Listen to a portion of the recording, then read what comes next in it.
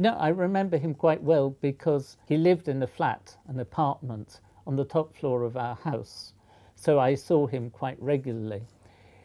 He was rather disappointed that I didn't play the piano, or that at that age I didn't speak Russian either. He was Russian, but he was very inventive. He worked until 1 week before his death at the age of 87, and even in his last few years of his life he was inventing things.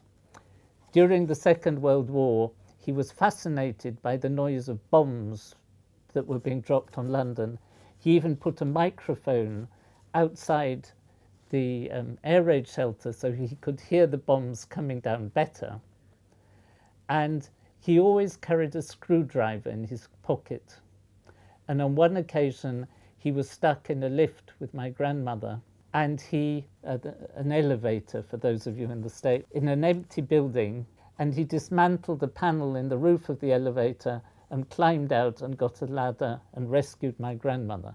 My favorite story about my Russian grandfather, which was long before I was born, during the Russian Revolution he lived in the countryside, and they had a cow which got very ill and everybody thought was going to die. And my grandfather looked up in the encyclopedia and decided what the cow required was oxygen in her udder. So he tied up the teats of the udder with blue ribbon and then put a hypodermic needle, a syringe needle, on a bicycle pump and pumped up the udder like a football. And remarkably, the cow that was lying, looking as if it was about to die, in a few hours stood up and was fine. I was told this story by my father, who didn't explain to me, unfortunately, the biology behind it, because this infection was caused by bacteria that are anaerobic and therefore die in the presence of oxygen. So my grandfather's treatment was really good. So my father missed a big opportunity to teach me some good biology. You're going to be watching those veins, yes. All right, here we go.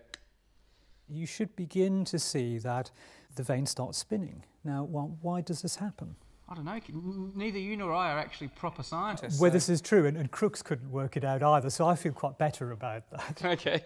But the explanation, it's not quite a perfect vacuum. There are some atoms bashing about in there and moving from the lighter side to the darker side. It just gives enough impetus to turn the veins around.